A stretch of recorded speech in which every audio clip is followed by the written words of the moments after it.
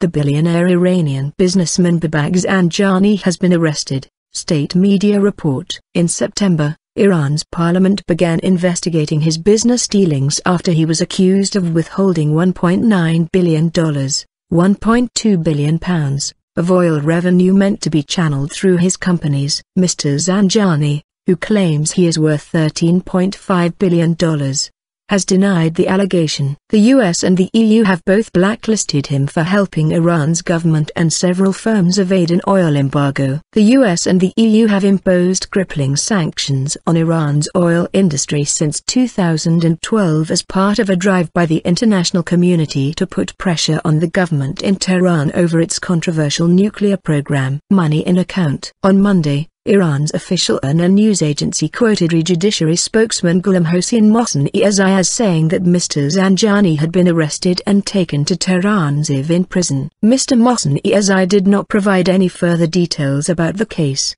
but Irna said it was related to financial crimes. Mr Zanjani has acknowledged that since 2010 he has used a web of more than 60 companies based in the UAE, Turkey and Malaysia to sell millions of barrels of Iranian oil on behalf of the government, generating $17.5 billion of desperately needed revenue. After being accused of withholding money earlier this year, Mr Zanjani said that he had already transferred $700 million, but that the international sanctions were preventing him from handing over the remaining $1.2 billion.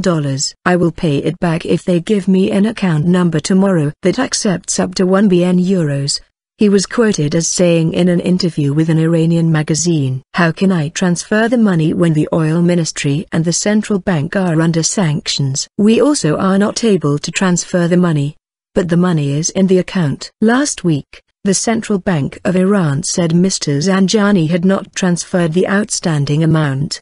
The tycoon's arrest came a day after President Hassan Rouhani ordered his government to fight financial corruption, particularly privileged figures who had taken advantage of economic sanctions. Earlier this month, Mr Zanjani was also forced to deny any involvement in a major corruption scandal in neighboring Turkey. An Azeri businessman and gold dealer, Reza Zarrab, has been accused of bribing ministers to cover up a deal that allegedly saw Iran sell oil and gas to Turkey in return for cash that was then converted into gold by a Turkish bank and exported to Tehran, often via Dubai.